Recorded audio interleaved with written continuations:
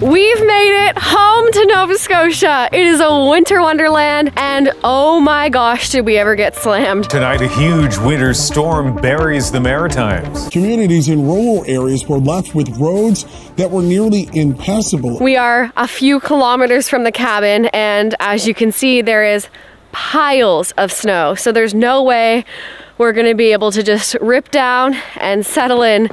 We've got some work ahead of us. And being the smart humans we are with this big snowstorm that we got, we decided to give a local a call and help us plow our way to the cabin. Because this snow has been accumulating for so many months now and it hasn't been maintained, it's super important we get one good plow in here. Here it comes. Wow. That's sick. Look at all the snow. Look at it. Look at that bank. This was a good call, Jazz. We have so much snow. They plowed our road so fast, we already met them at the driveway.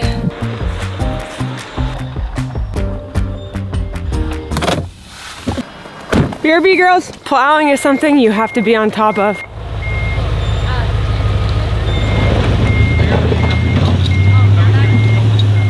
Here we go. Home! Home in the woods. Ah! Welcome home! Hi! Oh my god! My couch, my couch, my couch! I missed my couch! Did I ever miss this cabin? Oh my gosh, it's so cute. Where are the stairs? Oh! I love home! It's just better than I remember it every time. Taking a step back and coming home makes me so happy.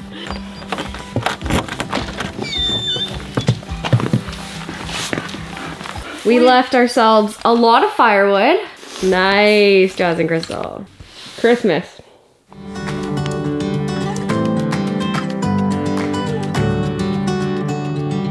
There is a lot to do. I need to make a list, I think, in my brain or on paper, please. It's easy not to think about it when you're not here, but getting home, we have so much to do, days of work, honestly.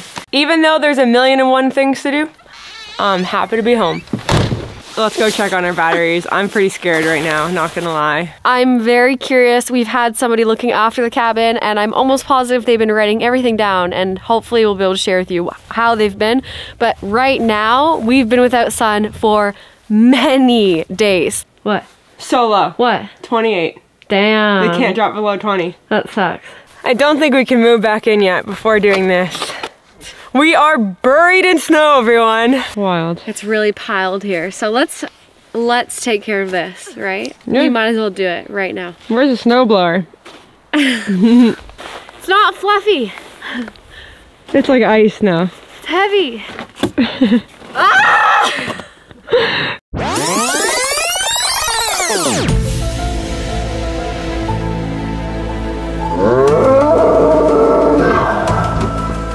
Taking my gloves off for this, I have some pretty interesting news. I don't even know if I want to hear this. Our amazing neighbors have been looking after the cabin every day, snowshoeing in and out of here and making sure that it's warm and everything's great. Because as all of you know, and some of you may not know, the cabin is self-sustaining now when we're not here. It can pretty much manage itself. The power is working, the heat is on. We have our backup propane heaters set to super low while we're gone.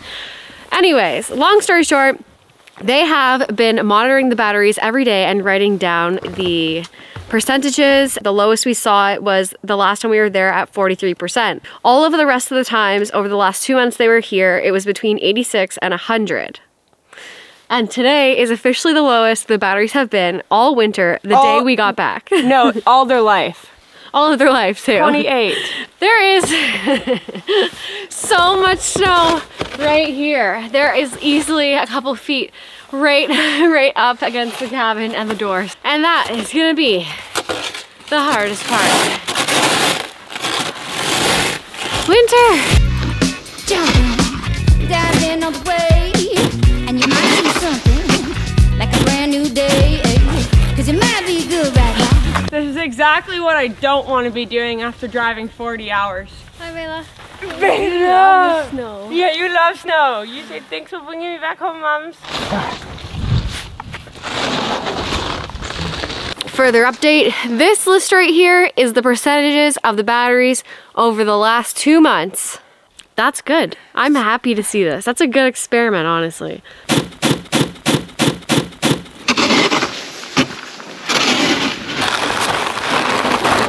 Great shoveling, Bella. Beat. This is exactly why we were trying to get here before the storm. Because when there's a storm, you have to be on top of it. And we were not on top of that. But the tractor's buried. So, here we go. Why, thank you. Hey, girl.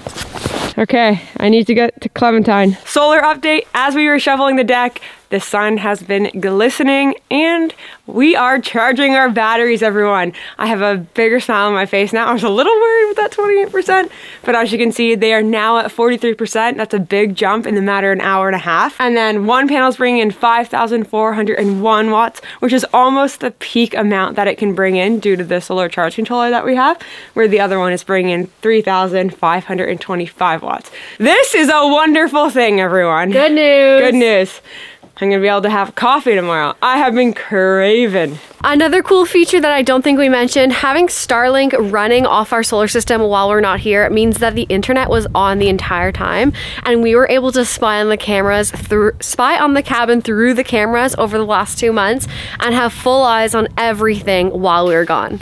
Super cool that we are at this point in off-grid living. I never thought that that would ever be an option, that we could be down in the Bahamas looking at our cabin from our phone. Are you coming, Shadow? Ready?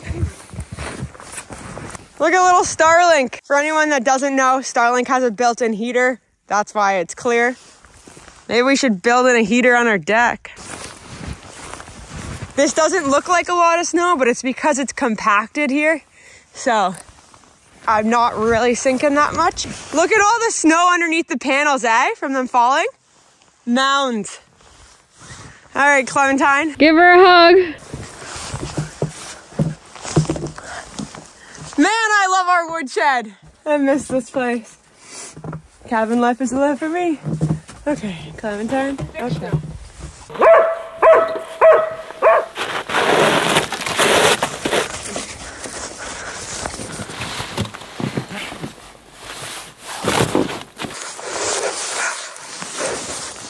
How are you doing, Clementine? I'm very sorry I left you for this long, but I'm back now. And Clementine, I know you're like a dog, so you don't even care. You're just happy to see us. You know how everyone says you should talk to your plants, so you should also talk to your tractor. Helps it start up nicer. And Clementine, I just want to let you know, this year, we're gonna build you a shelter as soon as the ground isn't frozen, okay? You're gonna be so warm next year. Maybe I'll even take you to Baja. You would like Baja. Who thinks Clem's gonna start up? Me. Yeah, so when I put the key in, it doesn't move. How many people in the comments are gonna write, told you to build Clementine a shelter before the winter? I know, you're all right.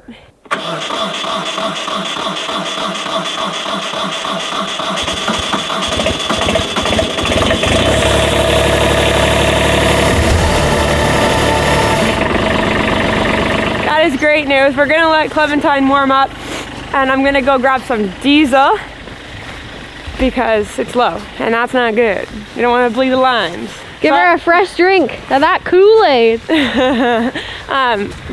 You're not coming, right? No. Okay. I'm gonna get started. Yeah, well, let me just empty the truck then for you.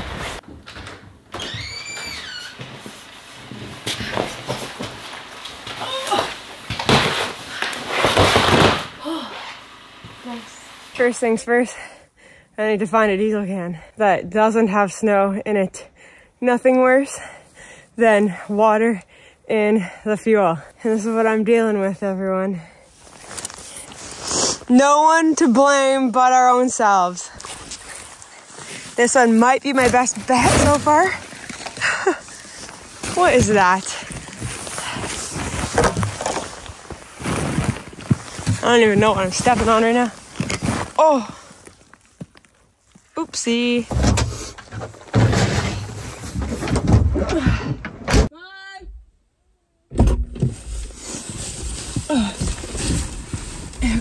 Welcome back to the cabin, everyone. Jocelyn and I are going our separate ways because there is so much to do. There's a lot to put away in here. We want to get the cabin up to temperature that we'll be able to sleep tonight. And there's lots of mail to be put away. All that, food, clothing, dog bed, everything needs to go away back in its home.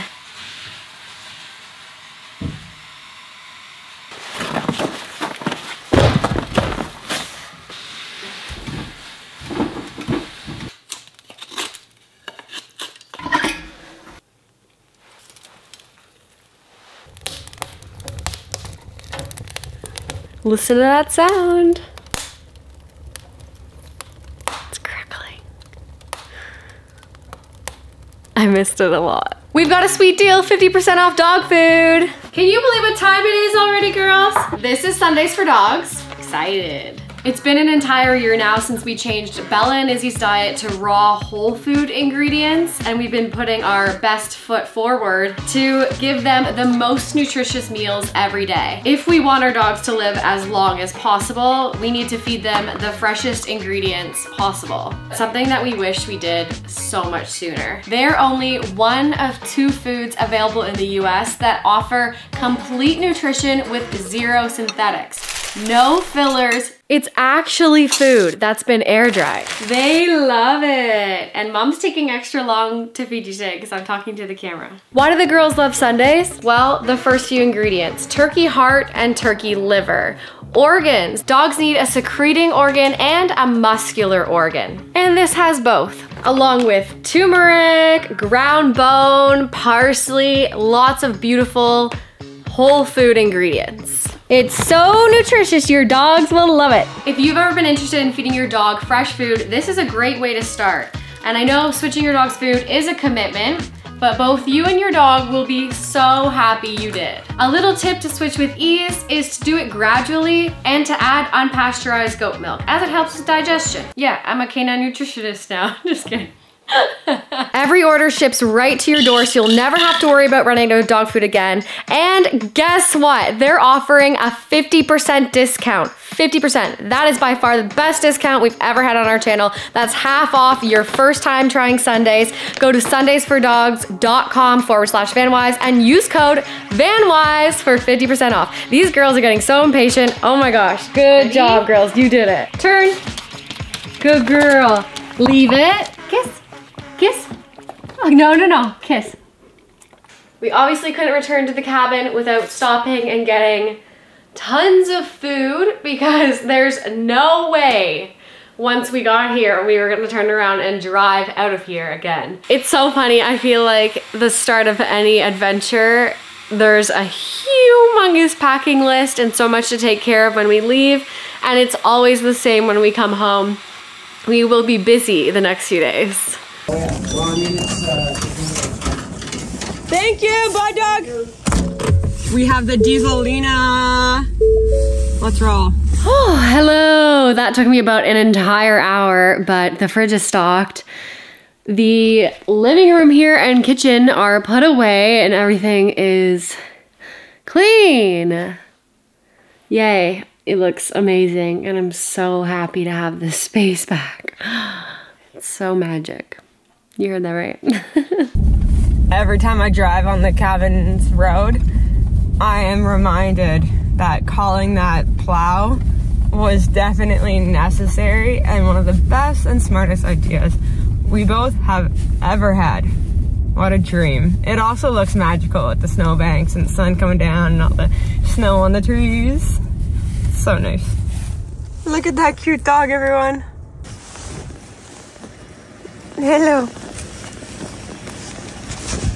Look at those animal tracks. It's like a little birdie.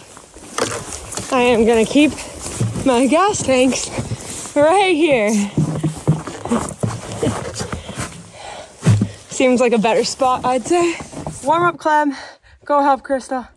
By the time I'm done that, I'll be able to hopefully get in the tractor tonight and make some pathways. I don't know. See that little squiggly light right there? Those are the glow plugs, and you hold the key in position 2 That way they warm up, because it is a diesel.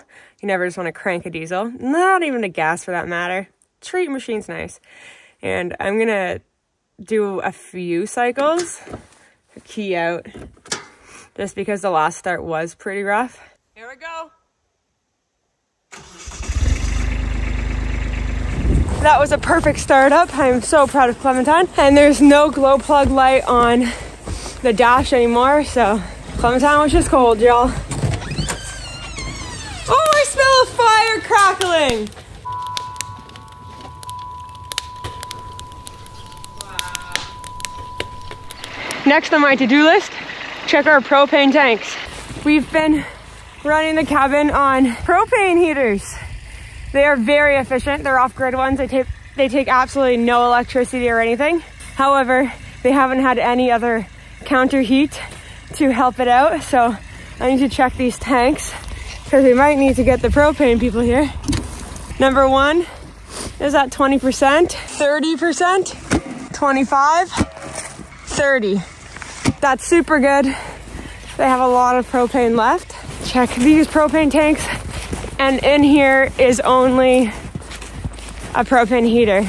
But now that we're here, propane is our last source. So we'll be stoking the fire and all that jazz. Wow, it's deep snow. There's the heater. Here's the tanks. Oh my gosh. I'm up to my knees. And obviously we're using the propane heaters because we were away. So they're really good to have as a backup to give you a sense of freedom. But also, it's just so important to have at least 3 ways to heat your house in Canada while living off grid, because you just never know what Mother Nature's gonna bring you. 20, and they weren't full when we left, so 25, 20. I definitely didn't make it in time for plowing. By the time I get the tractor unstuck out of this huge snow pile, the sun is gonna be gone. It's already below the trees. Nighttime already.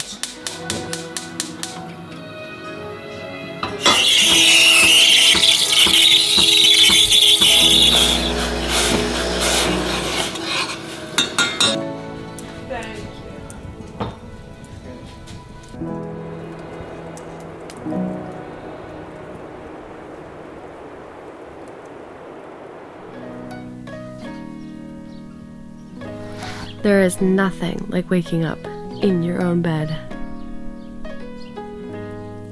I can't even explain to you how good it felt to open my eyes, even in the middle of the night, just to nothing but silence and the views of the woods. It's so quiet. And this bed is so comfortable. Crystal, I don't think we're the only ones happy to be home. Look at the girls outside.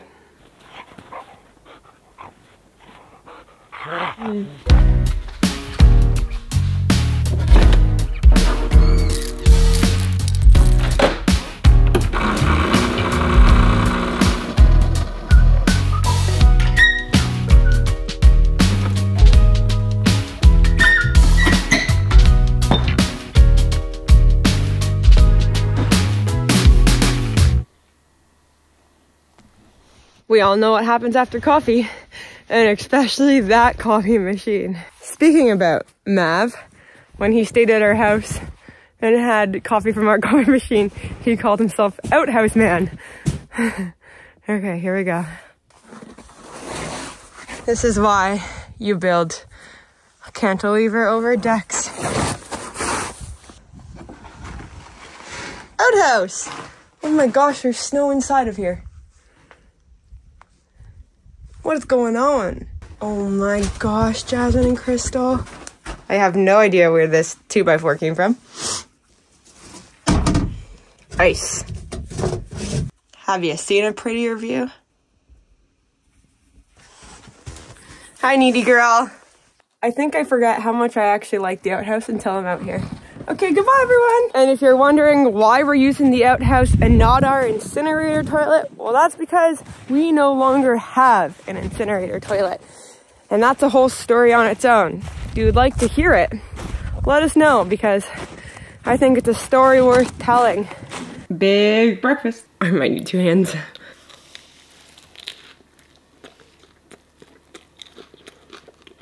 Good morning. Well, yesterday we spent hours upon hours shoveling snow. It is a full body workout and we were absolutely exhausted last night. Today, Clementine has started once again and we are going to attempt to move Clem and start moving some snow. I feel like Jasmine is quite doubtful that Clementine's gonna be able to get out of that right now, but I think with a little bit of patience, she'll be out in no time. Trying to get the tractor unburied is gonna go, I don't even know what way right now. I'm gonna first just try to see if it will move. Slowly bucket the snow out from in front of me and see if I can gain traction.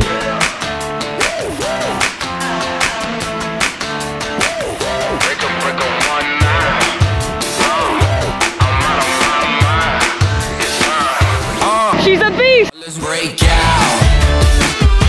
Come on, let's break out. Break out. Tell everybody break out. We bout to, it's time. Let's go, let's ride, let's roll. Got me feeling so free now. This is exactly what I need. Yeah, we knocking down the door. Turn up a little more. Hey, what you waiting for? Break out, break out. After our last time plowing with the tractor, I wasn't too sure about it. Our first plow and Clementine is in the ditch. But let me tell you, this is the best way to plow snow. All of those massive snow banks that the snowplow truck made, I am removing them all and making the most gorgeous pathways for all of us to be able to walk, and doing it with a breeze. Jasmine has successfully made us paths to the garage, the house, the greenhouse, and the solar array. Clementine is an absolute beast of a tractor. We love her. And if I could sum up today, it would be the perfect winter day back home in Canada. We've got a beautiful fire going here in front of me. The girls are napping in the soft snow. The sun is out. The solar is charging. Jasmine is in her tractor. I would say everyone is content and very, very happy to be home. And I only dig the shed. Half the battle has been just being able to walk certain places. We can now get our tools, which is super exciting. And we are no longer, well, our pathways are no longer buried in snow anymore, which is a good feeling. Feels nice to walk with ease, eh? But what is still buried in snow is our roof. I'm not gonna lie, we totally gapped on putting up the snow, what are they called? Guards. Snow guards, obviously. Snow guards up on our bedroom window. We didn't have these windows before, so you didn't really need a snow guard. We just have one right here for where we walked. So this door is danger, and so is that door. Danger when walking out, or especially when Bella and Izzy are walking out, because that is a lot of snow, and if it hits you, you could probably get concussed. And I don't think it's too good for the new gutters. It's like an ice rink.